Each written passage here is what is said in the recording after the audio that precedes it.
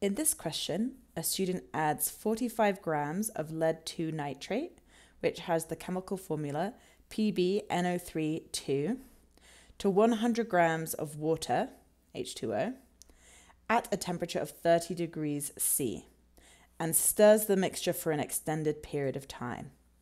We're told in this question we should round all answers to the nearest 5 grams.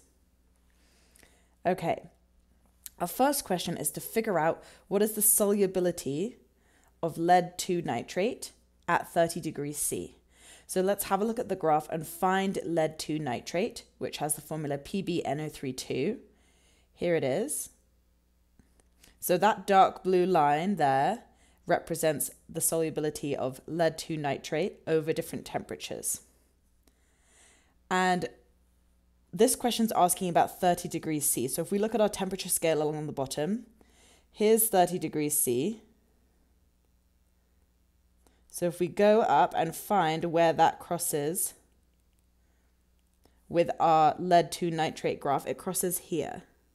And if we follow that along here, that gets us at halfway between 60 and 70. So that would be 65.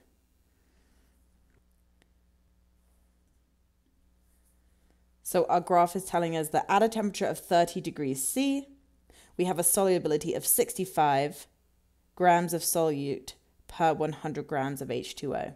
So let's fill that into our answer box over here. And what that means is that if we have 100 grams of H2O, water, you can dissolve up to 65 grams of lead 2 nitrate into it. That's the maximum amount you can dissolve in 100 grams of water.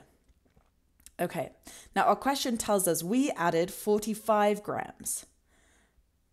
So we need to figure out how much lead 2 nitrate will dissolve in the water and how much will remain undissolved. So we can dissolve up to 65. Since 45 is less than 65, that's all going to dissolve in the water. So all 45 grams that we add are going to dissolve. So that means that there's going to be no or zero lead nitrate left undissolved in the water because everything that we added dissolves because we added less than the amount that is our solubility. So we have 45 grams of lead 2 nitrate dissolved in the water. We could have up to 65 grams dissolved in the water. So the type of solution here is unsaturated. Saturated means it's got as much as it can fit. Here we could fit 20 more grams of lead 2 nitrate before the solution is saturated. So this one is going to be unsaturated.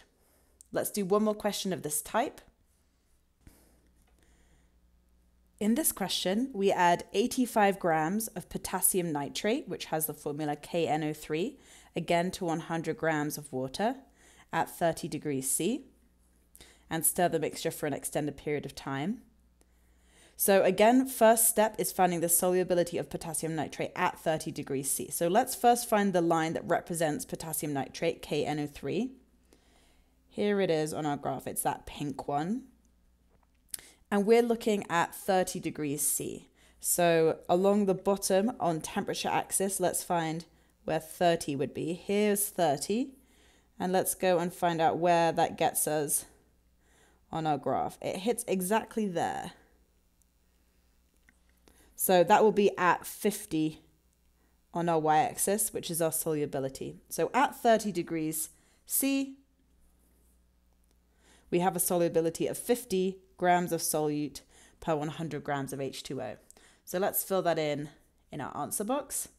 We got 50 grams of potassium nitrate per 100 grams of H2O. So again, that means if we have 100 grams of water at 30 degrees C, the maximum amount of KNO3 we can dissolve is 50 grams. Now in this question, we add 85 grams to the water, but only 50 of them can dissolve.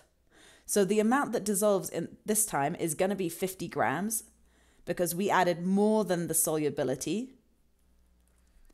And then whatever's left over is going to be undissolved. So we added 85 grams. And then 50 of that dissolves. So we're left with 85 minus 50, which is 35 that are undissolved. So we can fill that in here. So of the 85 we added, up to 50 can dissolve, so it did, and the remainder left undissolved in the water. What type of solution is this? A saturated solution is one that contains the maximum amount of dissolved material that it can. This can contain up to 50 grams dissolved potassium nitrate, and it does. So this is a saturated solution.